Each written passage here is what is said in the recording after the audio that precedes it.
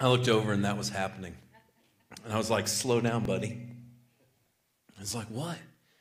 Like, you're not getting a refill. He's like, but I just really love juice. I said, that's great, but you're just getting one glass. Now, I know some parents are that way because of the sugar content of the juice. I'm that way because I don't want to pay for 4 juices, all right? And before I can continue this conversation any further, my parents, who are at the breakfast with us, say, we'll get him another one. I'm like, what? No, he's fine. Well, he'd already heard we'll get him another one. And so did the waiter who was at the table. And so out 2 minutes later comes another juice. And at that point in time, my sons realized it's unlimited juice at breakfast day, all because Grandma and Grandpa are there, and Grandma and Grandpa are paying. Now, grandparents, they're the best, especially new grandparents, because generally they're at the age where the filter's starting to go, but it's not completely gone. You know, I mean, once you get up there a little bit and you go into great-grandparent category, that just can be a little awkward, because then the filter is completely gone, and you're looking around like, I'm going to have to apologize to that stranger, and yeah, they had a point there. But that stranger, yeah, I mean, it can just get, but new grandparent, man, that's just like the greatest people ever. Because they realize all the things that they freaked out about as parents that were so trivial that they don't matter. Now they see their kids and they just want to torture their children still a little bit, getting them back for all the things that they did growing up that they're still upset about. And so they still hit them a little bit. It's great. But at the end of breakfast, my kids had downed about 3 juices apiece.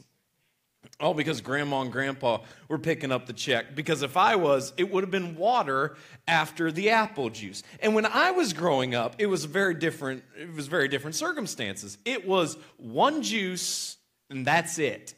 And after that, you're getting water by the very same people who willingly and with a smile upon their face bought each of my children 3 juices. 3 juices at one meal. That's just the beauty of grandparents. But I learned something very early on in life by going to breakfast with my juice. And that was, you have to delay instant gratification. You have to delay instant gratification. Because if you drink your juice as soon as it comes to the table under parental rule and not grandparental rule, I don't even know if that's how you say it, but we're just going to go with it. If you drink your juice all at once and you're at breakfast with your parents, that's it. And they're going to look at you and say, well, you should have saved some for your meal. You do it with grandparents, that's okay, honey, bring them another round. But when you're out with your parents, you learn really early on, I have to delay my joy of juice. I have to take some time and make sure that there's some that's safe for when the bacon and the eggs get there. And if you're a sausage person, we'll talk about your life choices later. It's bacon, clearly. But when the bacon and the eggs arrive, then you still want to have some juice. You don't want to eat bacon and eggs with water. That is un-American. It's really just not, if you're doing breakfast with bacon, with sausage instead of bacon, you're just doing it wrong. But if you're doing it with bacon and eggs and water, you might as well have ordered sausage. You're also doing it wrong. You need to have some juice that goes along with the bacon and the eggs. It just sets breakfast apart and makes it that much more incredible. And I learned very early on as a kid that if I was going to be able to have some juice with my bacon and my eggs when we were at a restaurant, then I couldn't drink it all at once. I had to slow down and I had to pace myself. And I had to save some for later. And that is the same principle that we need to understand regarding money. Now, a lot of people walk through life like they have a grandparent sitting at the breakfast table with them. And that they can just go through their finances like they would go through their juice. And it's okay because somebody else is going to come alongside and provide them a cushion. Somebody's going to come alongside and comfort their fall and just continue to provide and make sure that they have a constant stream of resources. And yet we've seen what has happened. The average American household carries over $137,000 of debt. Americans owe over $1.5 trillion in student loan debt. The average credit card debt is $8,300, and 61% of American adults don't have enough saved to cover a $1,000 emergency. And all of this, predictably, leads to money being the leading cause of divorce in our society. And so where we started this idea of currency is we saw that money reveals our motives. That money reveals our motives. And last week we saw that God wants us to be responsible stewards, and so we need to put a plan in place. We need to have a plan in place for how we're going to use our resources. And today we're going to see the importance of setting aside money and the importance of saving, and how when we understand God's design for money, this is so important to God's design for money, that we save and we build. And so we're going to look at some different verses throughout Proverbs today. If you have your Bible apps on your phones, you can follow along under the events. Otherwise, feel free to follow along on the screens. We're going to dive in today, starting in Proverbs 10, 4 and 5, where we read this. A slack hand causes poverty, but the hand of the diligent makes rich. He who gathers in summer is a prudent son, but he who sleeps in harvest is a son who brings shame. And so the first thing that we have to understand is the very best tool that any of us have, the very best tool that any of us have to building wealth, the very best tool that any of us have to earning money is to work. Is to work. This is the greatest tool that any of us have. God has given us all abilities. He's given us all gifts and unique talents.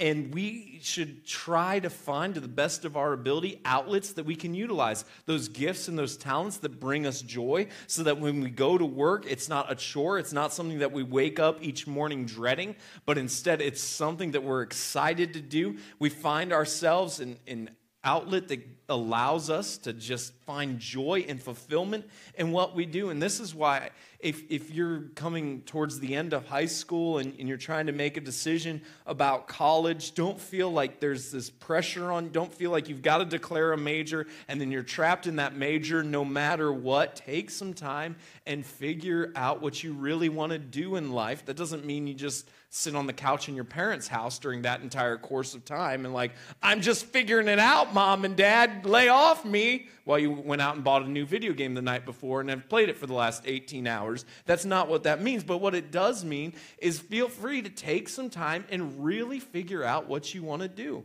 And don't put this artificial deadline, but you have to have a plan.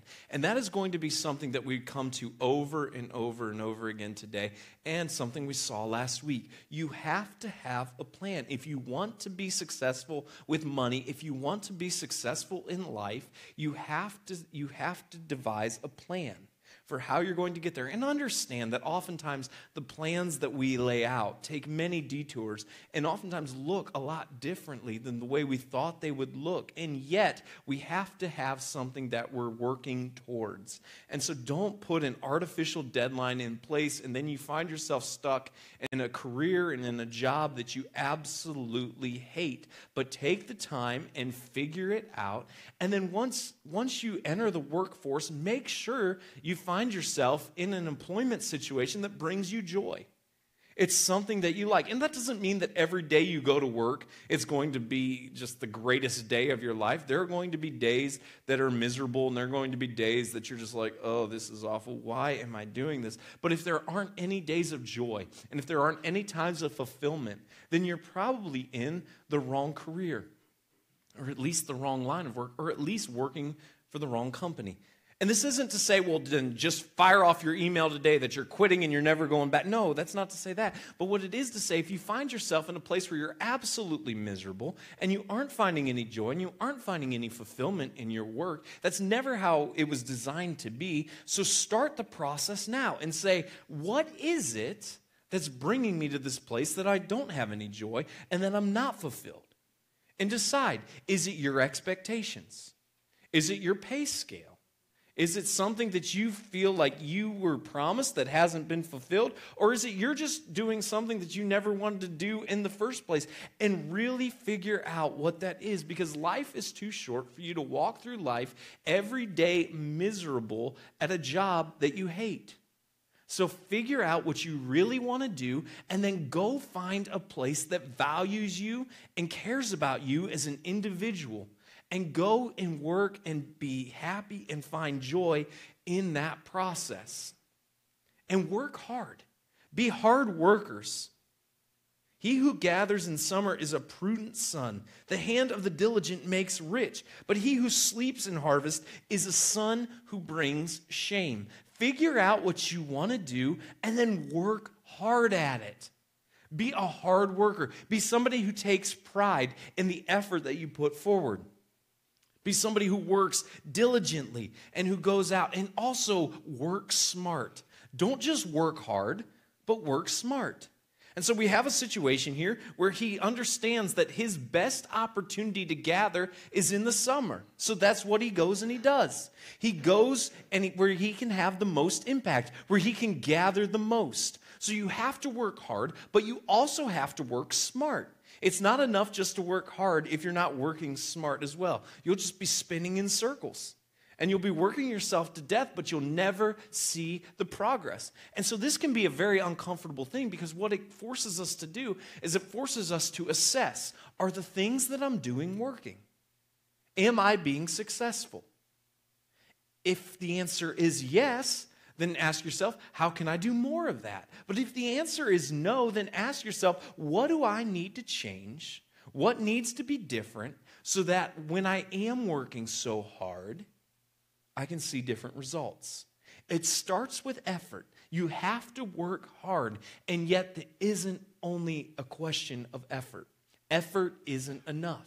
You also have to complement your hard work. You have to complement your effort with working smart and making sure you're striking at the right times, making sure the opportunities that you see are really worth following after, because there are going to be a lot of great opportunities that present themselves, and yet not every opportunity is one that you should follow. And so it's understanding, is this something that I should follow or not? It's doing the due diligence. It's understanding that you're going to make some mistakes in that. And you're going to try some things that aren't going to work, and you're going to try some things that are going to work. And so latch on to the things that work and do more of those. And be quick to write off the things that don't work and throw those aside. Work hard and work smart. And then have goals. Have goals in the process. Say, where do I want to be in 1 year, in 3 years, in 5 years? What do I want this to look like? And make sure that you have something that you're aiming at. And define success. Define success, because if you don't, it will continually change. So have goals and understand that you're not going to be able to accomplish as much in 1 year as you're going to be able to accomplish in 5 years, and that's okay. But understand what you need to do in the 1 year in order to make it so that you can be where you want to be in year 5. Have some goals along the way and measure what success is so you know what to track.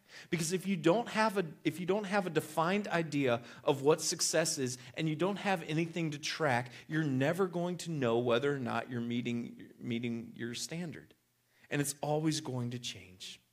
Work hard, work smart. All this starts with find something that you love. Find something that doesn't feel like a chore for you to go and to do. Find something that brings you joy and fulfillment that you just can't get enough of. Go after that. And once you find that passion, and once you find something that you love to do, then you work hard at it. But you also work smart at it. And you make goals along the way, and you track and measure whether or not you're being successful. And this is so important because our occupations are the greatest tool that any of us have to build wealth. So make sure that if you're going to be spending that much time and energy and effort at something, it's something that you love. And it's something that brings you a sense of fulfillment, and it's not a chore, and you're not waking up every day hating to go do what you're going to spend so much of your life doing. Wealth gained hastily will dwindle. But whoever gathers little by little will increase it. The next principle we see is this, that wealth gained quickly oftentimes will dwindle. But whoever gathers little by little will increase it. You want proof of this? 70% of million-dollar lottery winners wind up bankrupt. 70% of lottery winners who win millions or more wind up bankrupt. There was a gentleman named William, his friends called him Bud Post. He won $16.2 million in the Pennsylvania lottery in 1988. $16.2 million in the Pennsylvania lottery in 1988. And by 1989, he was more than $1 million in debt within 1 year's time. The Washington Post would run a story with him, and in that story he said, "I wish it never happened. It was totally a nightmare." During the span of that year, a former girlfriend sued him successfully for a third of his winnings, and his brother was arrested for hiring a hitman to take him out, hoping that he would gain a portion of the inheritance. Didn't even know that he would. He just was hoping that he would gain a portion of the inheritance, and so he hired a hitman to murder his brother. After sinking money into family businesses, Post sank into debt. And he spent time in jail because a bill collector came out to the house and he fired a gun over his head. "I was much happier when I was broke," he told the Washington Post. After he was released from jail, he lived quietly on $450 a month in food stamps until his death in 2006. Unfortunately, this story isn't unique. And what it tells us is that so many of us have convinced ourselves that if only we had more money, it would be the solution to all of our money problems. If only we had a windfall, if only we had more money, it would be the solution to all of our money problems. And yet what this highlights is the trouble is oftentimes our behavior, not our finances. The trouble is oftentimes our behavior and not our finances. And statistic after statistic shows us that when people earn more, they spend more. And so if you find yourself today in a situation where you're like, things are really tight and I'm broke, and if only we had this just one windfall, if only one thing would change, then we would be set free and everything would be great. Well, 7 out of 10 lottery winners who win $1 million or more tell a very different story. And what it tells us is it's the behavior behind what has put us in the situation to begin with that is really what needs addressed. And that is the biggest problem.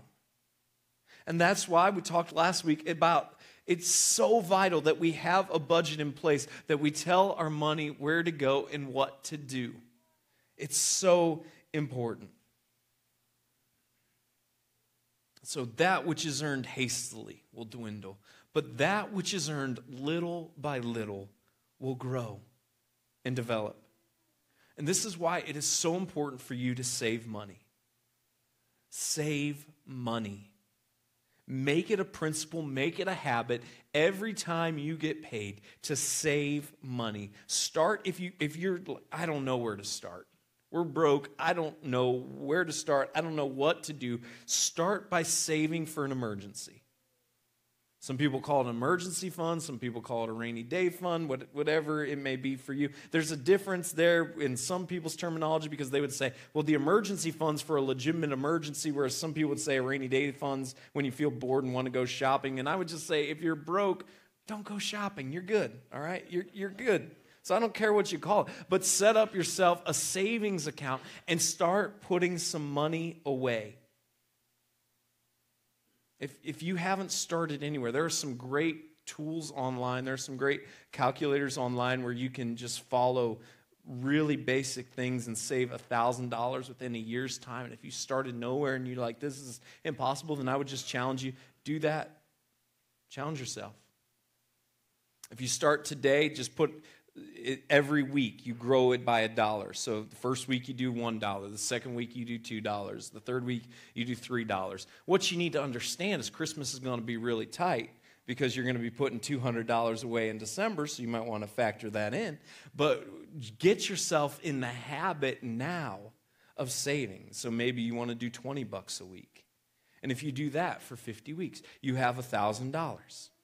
And so get yourself in the habit, whatever it takes, to start saving money. And after you fully fund your emergency fund or your rainy day fund, and after you wipe out debt, then build wealth. Build your wealth. And understand that very seldom, if ever, is it the get-rich-quick scheme or the windfall that makes people wealthy. The vast majority of people who are wealthy have accomplished that by disciplined living and saving little by little. Saving. And so start with a savings account. We talked last week, you can go to a website called bankrate.com and you can see all the different interest rates that the banks are paying out. And you can see whether or not you need to have a minimum deposit in order to open that account. You want to find an account that's FDIC insured, so that even if it's an internet bank, if it's FDIC insured, it has the same protections as a standard bank account, that if the bank were to be hacked or something were to occur, that your money is insured by the government, just as if a physical bank were robbed. It's the same principle. Find the highest paying interest rate with the minimum that you can afford. Make sure the interest rate's one that isn't a gotcha rate. Like, we'll pay you 3% for the first month, and then after that it's 0.3%. Find the best rate going forward, and then open that account if you don't have anything. But start putting money in there little by little and watch it grow. And don't touch it unless it's a legitimate emergency and not there's this really great sale going on right now that we have to get this item. And then after you've saved and after you've paid off your debt, start to invest. Start to invest. This is why, for those of you who are young and just starting out in your careers, it's so vital that you start saving for retirement right away. And I understand you're like, retirement. That's never going to happen. It will be here before you know it. And so start saving when you're young because of the appreciation of what happens as the market grows, as the interest grows, as your money then makes money for you. And so based on how risk averse you are, you may want to invest in stocks or mutual funds or bonds or real estate or precious metals. You have to determine what is right for you, but you also have to determine that you understand something.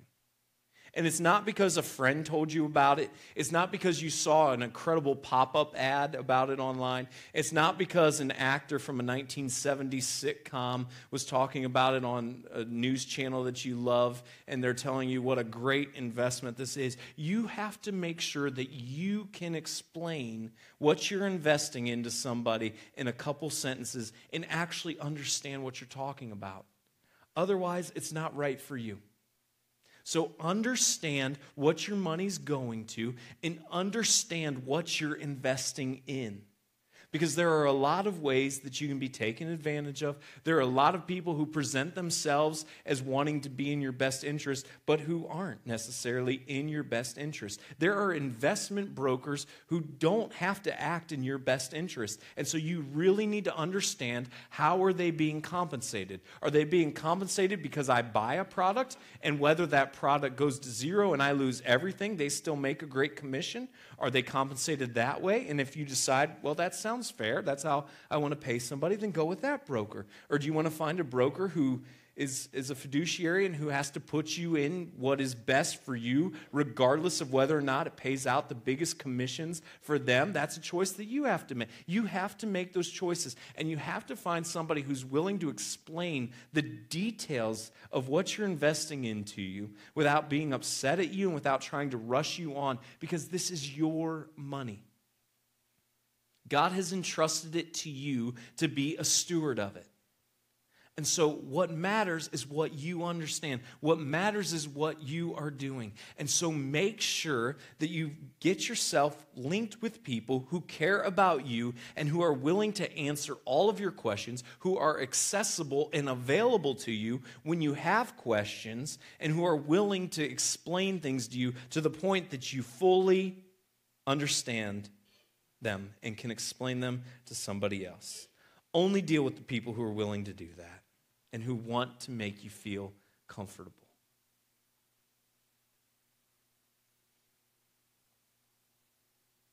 A good man leaves an inheritance to his children's children, but the sinner's wealth is laid up for the righteous. A good man leaves an inheritance to his children's children, but the sinner's wealth is laid up for the righteous. So when we follow God's plan for money, here's what happens. We accumulate. And it is not evil and it is not wrong. We accumulate money. And we manage money to the point that we can leave some.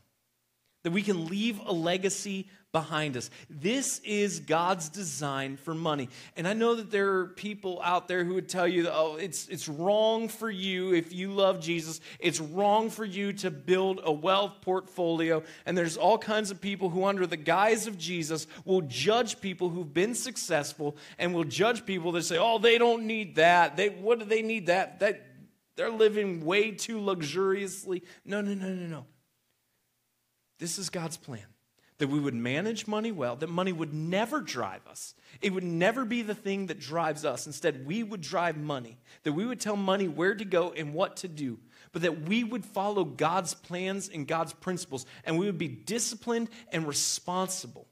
And we would take the approach that we are managing what God has entrusted to us, and we would be good stewards of it, and we would see it grow, and we would accumulate, and not feel bad about that, and not flaunt that, but instead use this incredible resource for good, and do great things with it.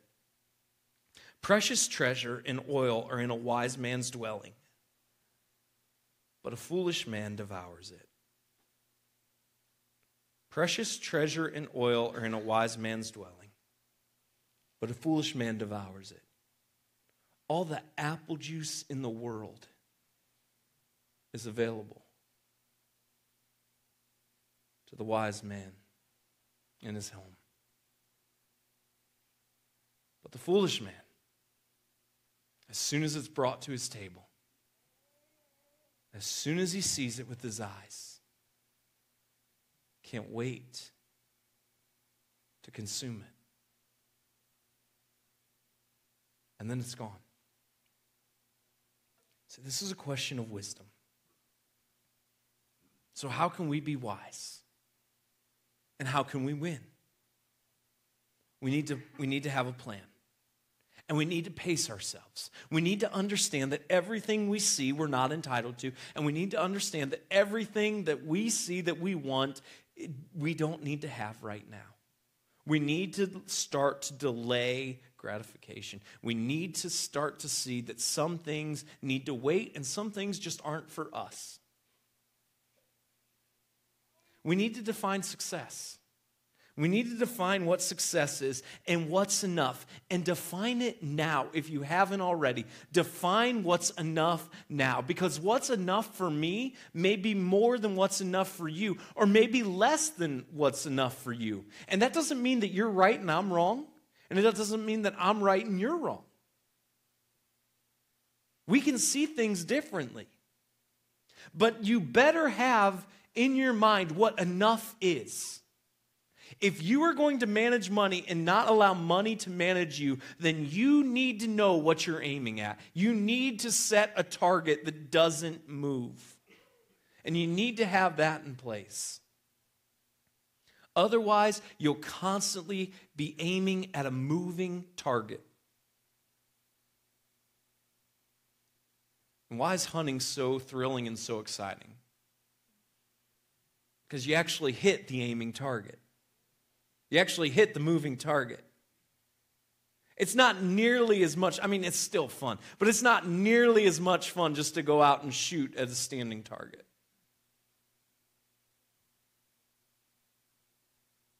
But you also hit a lot more when you're shooting at a standing target. And you miss a lot more when you're shooting at a moving target. And this is too great. This is too important for us to risk missing in our lives. So to define and determine what enough is. And do it now.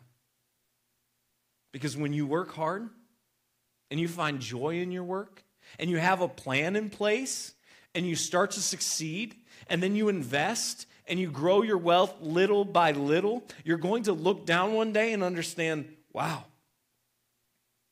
we've been successful. And then the question's going to appear of now what? And if you haven't fixed that target, the dangerous, subtle, sneaky sense of greed can creep in the heart. And it can lie there for years. But if we're not careful, what we've worked so hard for can drag us to places we never intended to go. So you better decide what you're aiming at. And then refuse to let that move.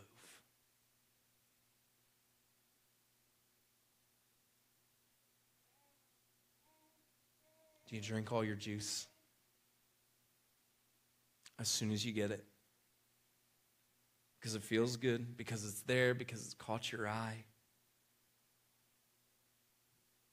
It can be easy, it can be tempting, it can even feel good in the instant. And yet God has a better way and a better plan if we're willing to follow and allow our resources to grow and appreciate and allow us to do more good than we ever imagined possible. But we have to have a plan, and we have to know what we're aiming at. God help us. Help us be principled people. Help us be people who know what we're aiming at.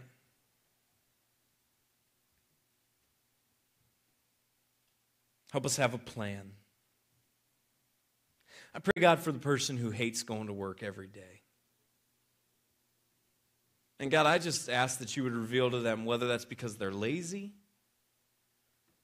or whether that's because they're doing something that they were never really designed to do. And if that's the case, then God, I pray that you would just help them start to ask some tough questions, that they would seek advice and wisdom from other people. And you would help them determine what they should do instead. I pray for the person, God, who feels trapped. They're just barely making ends meet. Barely getting by. And God, I pray that you'd allow them to do the hard work of looking and saying, what needs to change? That they wouldn't be fooled into thinking if only they had a windfall that everything would be okay. God, I pray for the person who has been incredibly successful and has more resources now than they ever imagined. And I pray, God, that you would help them manage them well. And I pray that they would have a fixed target. And they would know what they're aiming at. God, I pray that we would honor you with our resources. And that we would accomplish incredible good. That we would steward them well. And we would ultimately see that all of it belongs to you. So God, help us manage well. In your Son, Jesus' name we pray.